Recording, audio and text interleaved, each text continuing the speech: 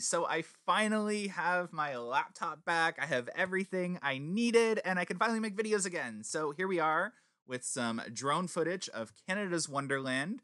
And as you can tell, construction has not resumed yet, but we got some great news out of Ontario's Stage 1 opening guidelines. So starting, I believe, this Saturday or Tuesday, there were 2 dates thrown around. So either this Saturday or Tuesday, all construction projects in Ontario are going to be given the green light, and maintenance is going to be allowed back as well. So what this is the news we were looking for. So if any of you remember my previous videos, it is going to take about 2 to 3 weeks to get Wonderland ready for opening.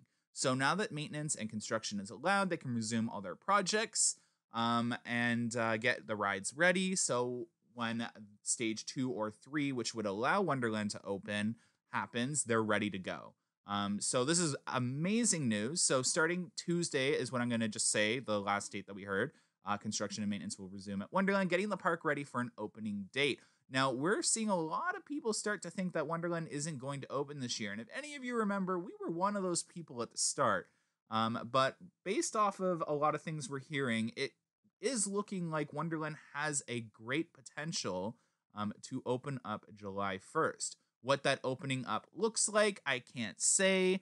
But we do know that Cedar Fair has put in place advanced reservation systems and mobile ordering and stuff like that. So if you want any of that information, you can actually head on over to Canada's Wonderland's blog on their website, and they give you a very detailed explanation of some of the things they're going to be doing for the 2020 season. And remember, your 2020 season pass is now good for the 2021 season as well. Anyways, hopefully this video helps calm your nerves in any sense. Thank you so much for watching. So sorry there hasn't been a video in a hot minute as I lost my laptop for over a month for repairs, and because of parts not coming due to what's going on, I wasn't able to get it back quickly. But that's okay. I have it back now. Everything's great. There's going to be a lot more videos coming out. So thanks so much for everyone still who is subscribed and enjoying our content. Anyways, thanks so much. Stay safe, stay clean, and stay hopeful. Have a good one, guys. Bye.